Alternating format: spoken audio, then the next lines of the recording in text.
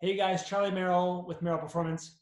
Hey, this is a follow-up on a video I did yesterday about how you can release the fascia and the muscle stiffness that develops and the congestion that develops from sitting a lot, being on your phone. And the foam roller is an amazing tool that most people own that maybe they're even underusing to do that. There's a second piece to this, and that is the idea that the nerve or the nervous tissue, which is a living tissue just like a muscle or the fascia, can also become sensitive. And the nerve is one of the reasons that your neck, down your arm into your hand works as a system. And so the connection between why you might have dysfunction or stiffness up in your shoulder and why you might have symptoms in your hand is partly driven by the nervous system. Now, we have three main nerves that we can mobilize and desensitize and calm down. The first one that I'm going to show you is the median nerve. And I'll just show you, it comes down the front of your arm, through your forearm like this, and into the thumb and the first two fingers on the palm side of your hand. That's where you get sensation for that part of your hand is from your median nerve. This is also known as the carpal tunnel nerve. And if people have ever had carpal tunnel symptoms, the nerve tends to be involved somewhere along this line, okay? The second nerve is the radial nerve. It comes down from the neck and travels down the back of the arm, the tricep, through the lateral part of your forearm, where a lot of people get what they call tennis elbow, or climbers get lateral elbow pain. And it comes down the forearm and comes into the back side of the hand in the thumb, the index, and the middle finger. That's where that gets sensation. It also brings power to this compartment, these muscles in the outer side of your forearm. The third nerve is your ulnar nerve. It also comes from your neck, comes down the inside of your arm through your funny bone. And those of you that have smacked that know exactly how that nerve feels. It's very electrical, burny kind of feeling. It comes down through the funny bone, down this side of your forearm, and into the pinky, ring finger, and sometimes half of the middle finger on both sides of your hand. So it gives sensation to the pinky side of your entire hand. So between those three nerves, we get sensation and motor power input to really a lot of the muscles in the whole entire arm, the shoulder, upper arm, forearm, and then down to the hand, as well as sensation. So I'm going to show you three mobilizations in that order. There's three nerves that you can do on the foam roller, and a way that you can help to calm down the sensitivity in the nervous system. Now, I'm going to simplify this a little bit. Know that I'm going to be moving the head to put the nerve on tension and off tension. And what happens when you move the neck and the head is you get most of the change in tension and the therapeutic benefit down in the elbow and the hand. If you have restriction or dysfunction up in the shoulder, you can move the head as well, but sometimes it's beneficial to move the hand, and maybe I'll show you that variation as well. Know that this nerve tissue is very sensitive, so I generally don't recommend doing this more than once a day, and we're looking at a really relatively low rep count, somewhere between 10 and 20 repetitions. Okay, so check this out. I'm gonna change the screen so you can see my arm a little bit better. We're gonna get on the foam roller just like we did before, lying like this. Cool.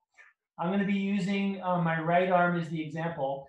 We're going to start with the median nerve or the carpal tunnel nerve. What you're going to do is you're going to face your palm away from you, and your thumb's going to go down to the floor.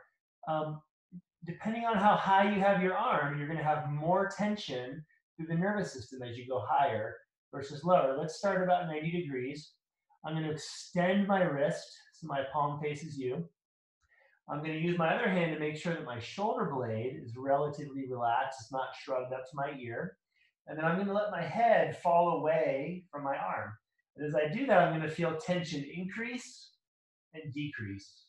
And increase and decrease. It's quite intense. There should be a definite on and a definite off. If there's not, move your hand a little lower. And we'll do on, off, okay? Somewhere between 10 and 20 repetitions, depending on how good it feels and how you feel afterwards. The alternative to this is to work the wrist this way. You can go on and off, and on and off.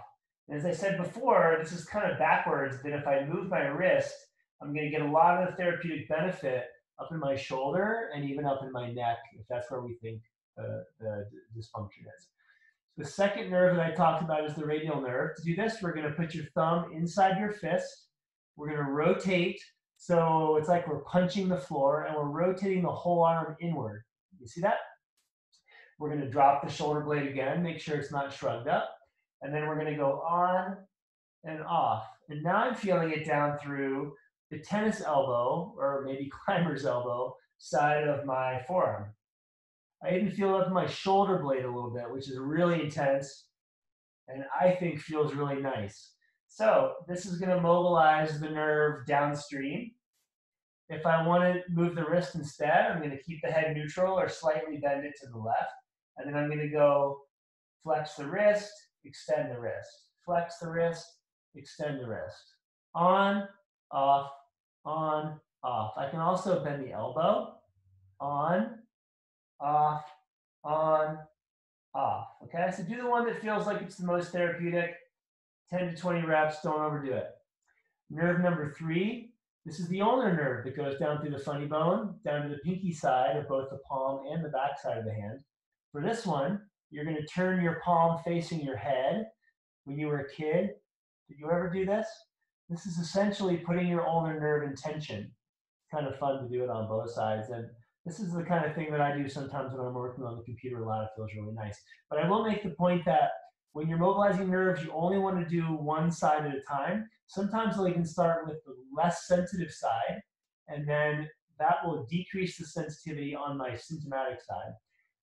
And then I'll do the symptomatic side second. Anyway, ulnar nerve, funny bone, down to the pinky side, palm faces my head. I'm going to use my hand to make sure that the pinky side of my hand and those 3 fingers are maximally extended.